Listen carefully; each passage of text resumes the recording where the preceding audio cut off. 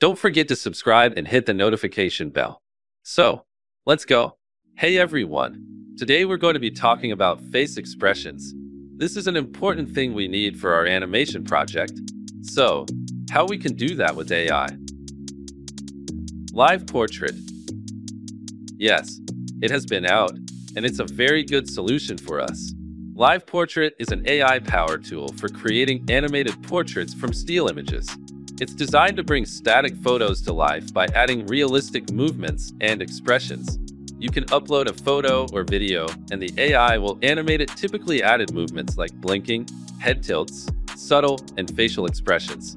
So, let's take a look at what these workflows have to offer. I just want to give you a heads up. I did notice that if your video footage has a lot of head movement, your video won't look so good. So, I would try to make sure that the person acting out the expressions keeps their head in one place. For the most part, some people even use a camera tracking technique that locks the head in place. You've probably seen this before, since a lot of TikTokers use it, and it gives decent results, but it's still not the best. And these workflows are pretty straightforward setting up. There are other workflows created by Kiji that allow video-to-video setups, and that's not so easy to get going. I will teach you how to set that up at the end of this video, just in case you're interested in that. So, let's go ahead and install Advanced LivePortrait. You can start by going to Manager. You go to Custom Nodes, and just search for Advanced LivePortrait. And then, you put Install.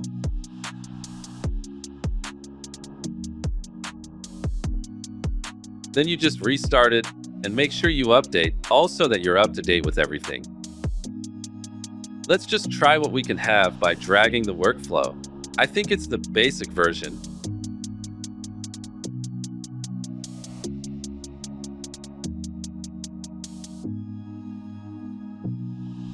I'm going to put an image right here. A lot of people use this kind of image because this is the examples of that are being passed around. And if I just run this in the Q prompt, it's going to already give me an animation. And that's what it's doing. I put the AAA parameter set of 120. And that's why when you queue this up, it shows you what this setting is doing to the source image, where it says original source motion 0. And then we have motion 1 right here. It tells us what these numbers represent. So, it says that the first number represents motion index.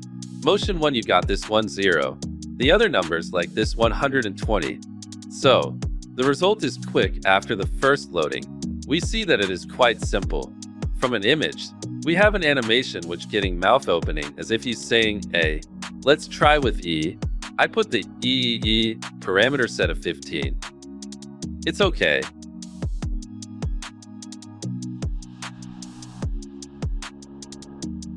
Let's try with Woo. I also put the parameter set of 15. It's worked good. Let's test with a smile. I reset other parameters. Put smile at the maximum and Q prompt.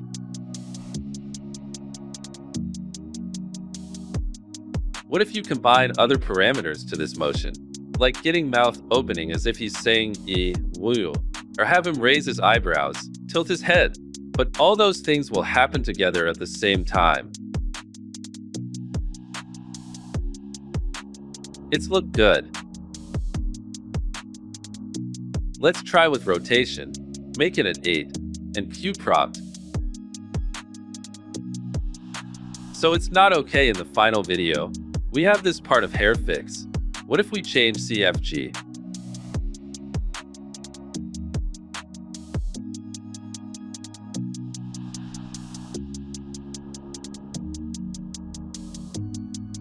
It doesn't change anything.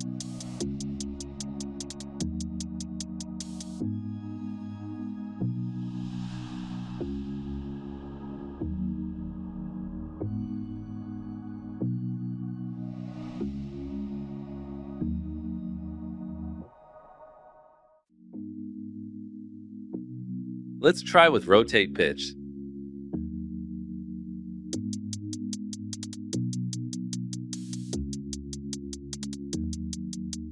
No, it's the same thing.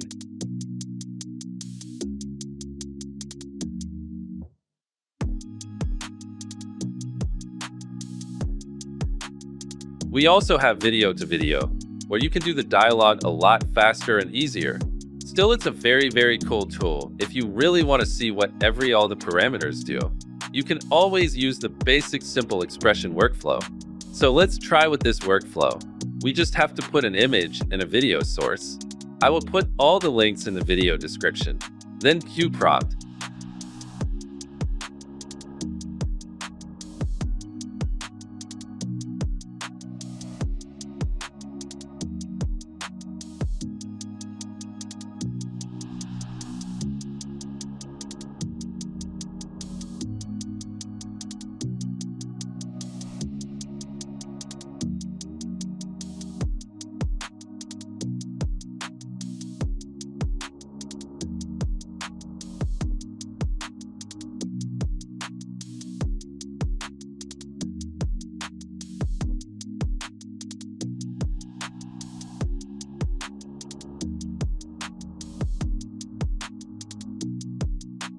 Let's try with another image.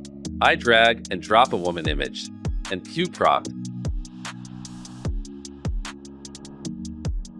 I think you can keep adding more of these nodes, so you can have more options because, the eyes and the mouth are already kind of going all crazy. I just look forward to seeing this even better in the future.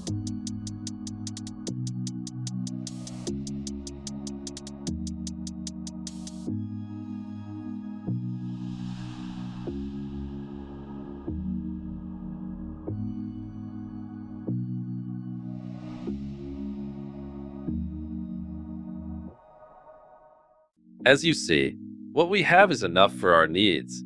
All expressions are well transferred to our image. This will save time during the animation. We have the output in GIF. I put it on video for better quality. As you can see, there's a lot of little cool things you can do. It's kind of crazy. So like I said earlier, a person that goes by Kaji, the person responsible for making so many things possible in ComfyUI, has developed nodes and workflows for some even more advanced ways of using LivePortrait, like video to video. Again, this setup is not as straightforward as the one I just talked about. Let's go over how to get this going. You will find the links to everything in the description. So go to this GitHub page by Kaji and go to code and copy this address. Then go to your Comfy Custom Nodes folder, and on the address bar type in CMD, then enter. And this will open the command prompt. Then type in git clone. By the way, to use this, you're going to have git installed. So if you haven't installed it, there's a link in the description where you can install it. And paste the address you just copied by pressing Ctrl+V. Then press enter. Then let's go to this page to install Inside Face, which you will need for this to work. Go down to troubleshoot and follow these steps. Go to your root folder, which is your main ComfyUI folder, and type CMD in your address bar. Then enter, and paste this in the command prompt and press enter. This will show you which version of Python you have based on which version you have. You will have to download from one of these links. In my case, it's 3.11. Choose the one that matches the version of your Python, and save it in your ComfyUI root folder again. And open the command prompt using the same root folder, and paste this, and press enter. Then after that, come here and look for your version of Python, and copy and paste this to your command prompt and press enter. After this, you should be set. Let's go to the custom node folder again and look for the LivePortrait KJ folder. If you go to the examples folders, you will find some workflows you can use. You can also find some images and videos to play around with in the assets examples folder. So either drag or load one of these workflows into your ComfyUI browser. And you might still have some red nodes. So go to your manager, install missing custom nodes.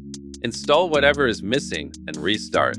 So just to let you know, when you run this workflow for the first time, it may take a little bit longer because it's automatically downloading some models for you. For this video example workflow, you can upload a video here in this top input of a person moving. And the second input, you could put the expressions you want that moving person to have, like this example I'm showing here.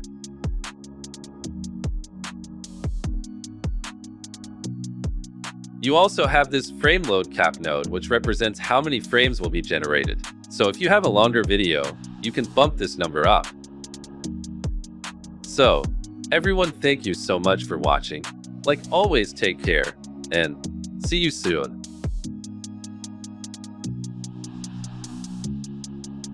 Don't forget to subscribe and hit the notification bell. So, keep in touch.